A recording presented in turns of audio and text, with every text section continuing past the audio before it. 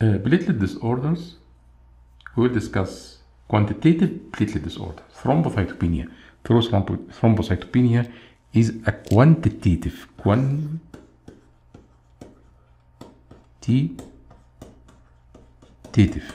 It is decreased in the platelet count or platelet concentration due to failure or impaired in the platelet production.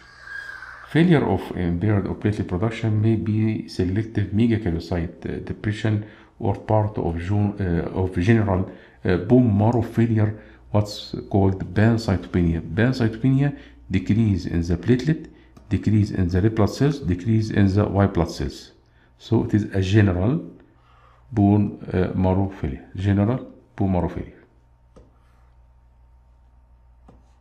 While selective, affecting the platelets only, may be congenital, may be drugs, chemicals, viral infection. Another cause of the thrombocytopenia is increase in the platelet consumption. Increase in the platelet consumption or destruction, what's called excessive destruction of the platelet. It may be immune or non-immune. Immune will be discussed later. Non-immune, and the two diseases very important and will be discussed later also. DIC, disseminated intravascular coagulopathy, very severe disease. Widespread, disseminated means widespread or generalized in the body. Intravascular, inside the blood vessel. Coagulopathy means a lot of the clots inside the blood vessels and the consumption of the coagulation factors and the platelet in order to form blood clots.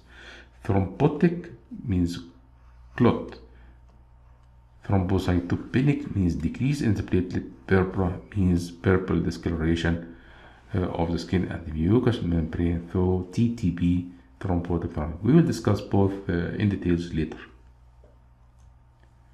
Platelet disorders, thrombocytopenia, may be also due to platelet distribution, abnormal distribution of platelets. Most of the platelets are in the large spleen. When there is a splenomegaly, splenomegaly means large spleen. As you can see, there is a lot of platelet inside the platelet. It's called platelet sequestration. Collection of platelet inside the enlarged spleen. Megaly means large spleen. Another cause of the thrombocytopenia is dilutional loss. What does mean by dilutional loss? The patient take many bags of blood, of stored blood, especially stored blood with low platelets. So it occurs in massive transfusion, in accidents or major surgery.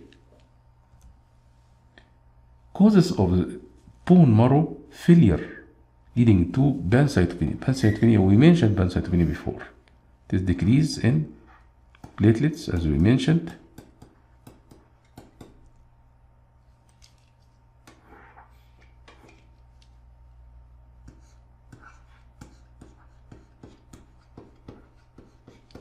Thrombocytopenia is not only thrombocytopenia but also decrease in the RBCs, so anemia, and a decrease in the white blood cells, leukopenia. So it is pancytopenia, decrease of all blood elements, maybe due to drug, maybe due to diseases like deficiency of vitamin B12, megaloblastic anemia, or defect in the stem cell and the aplastic anemia, or leukemias, diseases, malignancies like leukemia, like pre-leukemia or myelodysplastic syndrome. Multiple myeloma, it is another malignancy affecting the plasma cells.